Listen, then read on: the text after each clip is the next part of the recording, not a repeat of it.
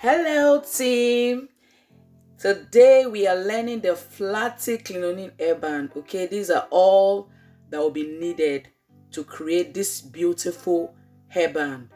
Okay, we can see all that we need: the crinoline pipe, the iron band, scissors. Okay, so here we go.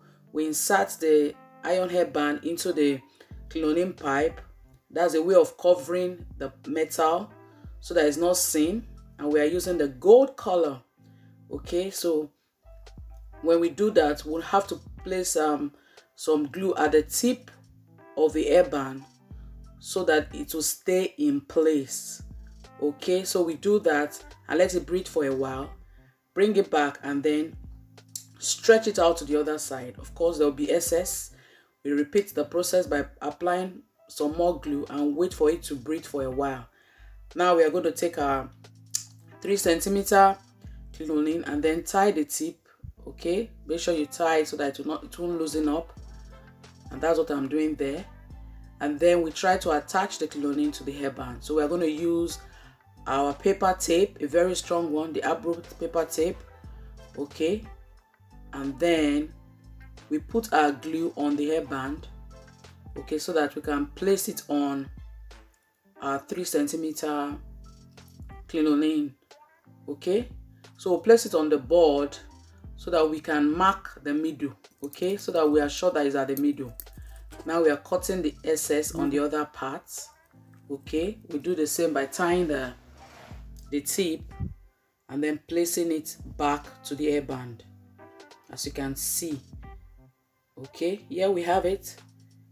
Okay, so we can place our stone, we can place nets, we can place roses, we can place different stuff on it. Okay, so I'm trying to wrap the other part. Now we have it. Now we have our shining bias. Okay, so we're going to use it to cover the down part of the hairband.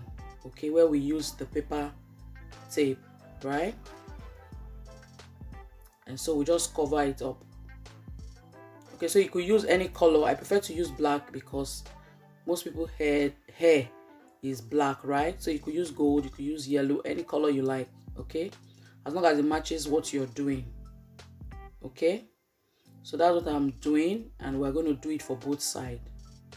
All right, so make sure that you wrap it nicely, and then we have it. Can you see that? So we repeat on the other side. Now we have it. Okay, so the next thing is to start placing our stone. So before you place your stone, I've already applied some EU gum to that part where I'm placing the stone. Okay, and that's how you're going to arrange it all the way around. Okay, you have your patterns. You can also use lace to design this Flatty hairband. Can you see? Okay, so you just arrange it the way you want. It's a freestyle something, you understand? Okay, so you just arrange it the way you like, as long as it has a pattern and it's beautiful. Okay, can you see my pattern? Okay, so I'm going to cover the other side too, you know. And here we have it, our Flatty Crinoline hairband. Yay!